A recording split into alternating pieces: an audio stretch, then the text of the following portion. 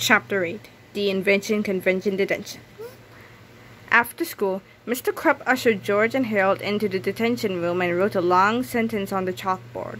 "From now on," growled Mr. Krupp, "you boys will spend 2 hours a day after school copying the sentence over and over.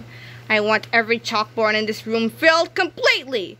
On his way out the door, Mr. Krupp turned and said with an evil grin, "And if either of you leaves this room for any reason, I'm going to suspend you both."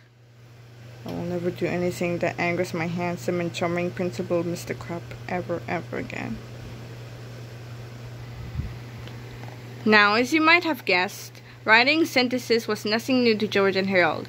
The two boys waited until Mr. Krupp left the room, then they each took 4 homemade wooden rods out of their backpacks. The rods had holes in them that George and Harold had drilled in George's dad's wood shop. George screwed the rods together, while Harold inserted a piece of chalk into each hole. Then they each took a pole and began copying Mr. Krupp's sentence.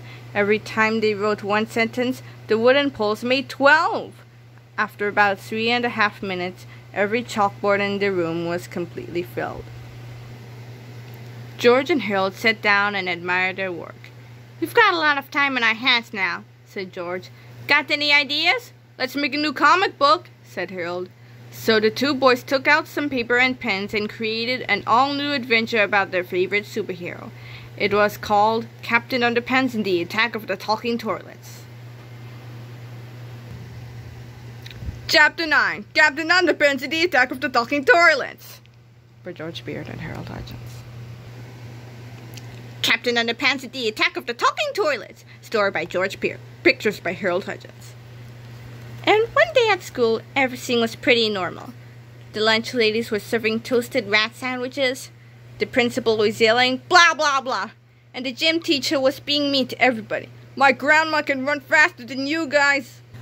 Then a UFO appeared. It zapped the school with an evil ray. The ray made all of the toilets come to life. It made them evil too. The toilets were hungry. Yum, yum, eat 'em up. So they ate the gym teacher. "Help! The toilets just scratched somebody's car and ate up the gym teacher. Lord of mercy, was it my car?"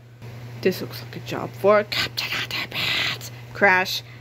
Captain Underpants ran to the storage room. Yum, yum, eat 'em up. He found a bunch of plungers. He put them in the toilets. Their mouths got stuck. "Oh! Now to stop that evil UFO!" Captain Underpants went outside and saw the UFO. It opened up. Click! And out jumped the terrible Turbo Toilet 2000. I'll flush you. They had a big fight. Captain Underpants was faster than a speeding waistband. Zip! More powerful than boxer shorts. Kick! And able to leap tall buildings without getting a wedgie. Captain Underpants snuck up behind the Turbo Toilet 2000 and gave him a wedgie. Wedgie power! Ouchie. Then he hung the TT2000 on a stop sign and pulled it back hard. Stretch.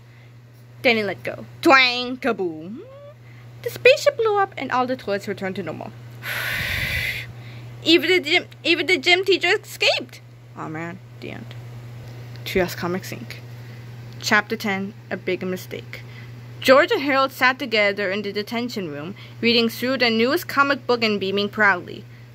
"We've got to go into the office and make copies of this," said George, "so we can sell them on the playground tomorrow." "We can't," said Harold. "Don't you remember? Mr. Krupp said he'd suspend us if he caught us leaving this room." "Then we won't let him catch us," said George. George and Harold sneaked out of the room quietly and crawled down the hall to the office. "Uh-oh," said Harold. "There's a bunch of teachers in there. We'll never get to use the copy machine." Said George. "Are there any other copy machines in the school?" "How about the one that Melvin had in the gym?" asked Harold. "Oh yeah," said George. George and Harold crept over to the gym and found the Patsy 2000.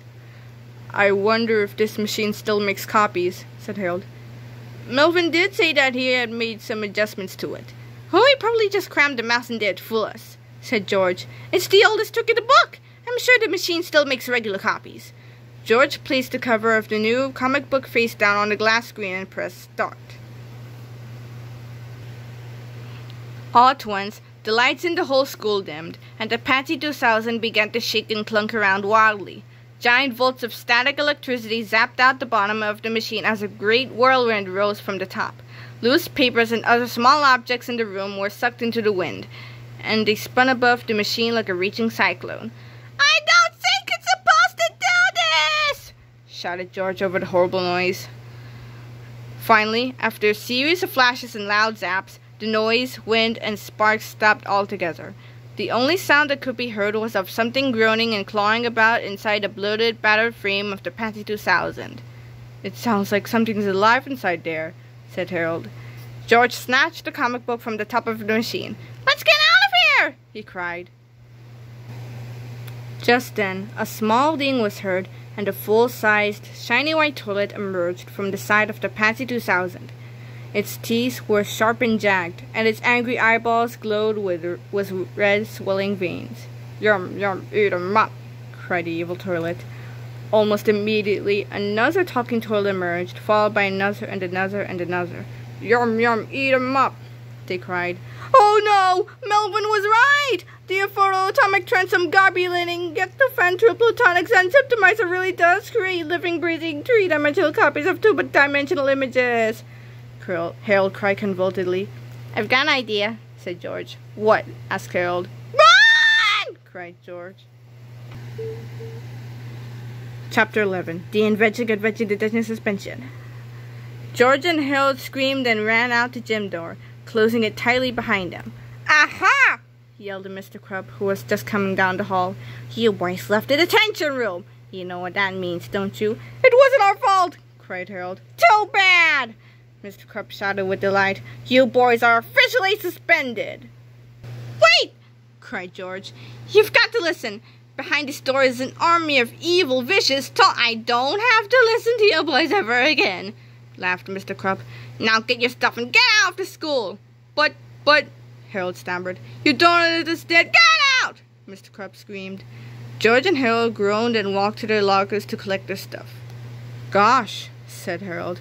"In one day, we've gotten a detention, a suspension, and we've created an army of evil talking toilets who want to take over the world." "That's a pretty bad day, even by our standards," said George. "Oh well," said Harold. "I just hope things don't get any worse." Chapter 12. Things Get Worse. Word spread quickly throughout the office that George and Harold had been suspended. The teachers rushed out to cheer and laugh at the two boys. "You're in big trouble now," chuckled Miss Anthrope. "I can't wait to call your parents and tell them the news." "Let's take their desks outside and chop them up," cried Miss Rebel. "Let's throw a party in the gym," shouted Mr. Meaner. "No!" cried George. "Whatever you do, don't open the door to the gym!" "We can do whatever we like," snarled Mr. Meaner as he dashed over to the gymnasium door. "Look, I'm opening the door." He quickly opened the gym door. "Now I'm closing the door," he said. "Now I'm opening the door. Now I'm opening the door again. And I'm An evil toilet had stuck its mouth through the door, snapped Mr. Meaner up, and swallowed him whole. Flush. The talking toilets then pushed their way through the open gymnasium doors and spilled out into the hallway. "Yum yum, eat 'em up," the toilet spilled out. "Yum yum, eat 'em up." The teachers couldn't believe their eyes. They screamed and ran for their lives. Only Mr. Krupp, Miss Ribble, and George and Harold remained, frozen in fear. They watched, paralyzed, as the talking toilets came nearer and nearer. Finally, Miss Ribble pointed at the toilets and snapped her fingers. Snap! "Go away!" she cried. "Go away this minute!" But the toilets didn't listen. They moved closer and closer. Finally, Miss Ribble turned and ran. Mr. Krupp, however, just stood there in a daze. George and Harold looked up at him. "Uh-oh," said Harold. "Did she just snap her fingers?" "Yep," said George. "Now we're really in trouble." And George was right for that moment. For at that moment, Mr. Krupp had begun to change. A silly, heroic smile came over his face as he stood defiantly before his foes. "I'll put a stop to you vile villains," he said fearlessly. "But first, I need some supplies." Mr. Krupp turned and dashed to his office. George and Harold ran after him. "Why did Miss Ribble have to snap her fingers?" cried Harold. "Why?" "Never mind that," cried George. Mr. Carp is turning into Captain Underpants! You've got to put water over his head before it's too